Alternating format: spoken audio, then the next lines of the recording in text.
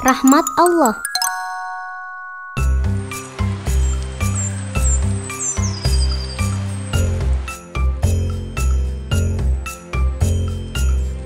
Oh, pagi-pagi gini udah hujan. Jangan begitu Ajmal, hujan itu kan rahmat Allah.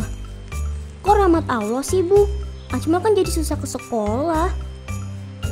Rahmat Allah berarti kasih sayang yang Allah berikan kepada kita.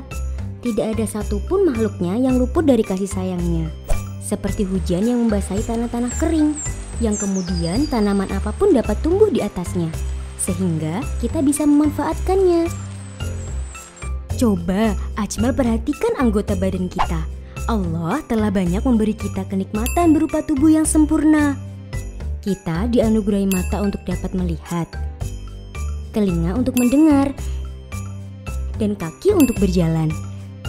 Semua itu adalah pemberian Allah sebagai bentuk kasih sayangnya. Seorang bayi dengan ukuran tubuh yang kecil, bayi tersebut hanya bisa berbaring. Namun, dari tahun ke tahun bayi tersebut sudah mampu duduk, kemudian merangkak, berdiri, dan akhirnya berjalan. Pertumbuhan manusia itu juga merupakan salah satu bagian rahmat Allah. Yang menjadi rahmat Allah juga adalah Allah melimpahkan kepada kita berbagai jenis makanan seperti nasi, sayuran, daging, ikan, dan buah-buahan. Kita tidak akan pernah bisa menghitung berapa jumlah makanan yang Allah sediakan untuk kita konsumsi sehari-hari. Kemudian apa lagi, Bu? Ajmal mau tahu nikmat yang paling besar? Apa nikmat yang paling besar, Bu? Nikmat Allah yang paling besar yang Allah berikan kepada kita adalah nikmat iman dan Islam. Dengan begitu, kita harus bersyukur pada Allah.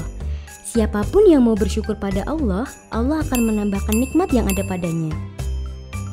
Oh, begitu ya, Bu. Berarti Ajmal juga harus bersyukur biar Ajmal ditambahin nikmatnya sama Allah. Iyalah Ajmal, bukannya malah mengeluh gara-gara hujan. Hehehe. Iya, maaf Bu, tadi Ajmal salah.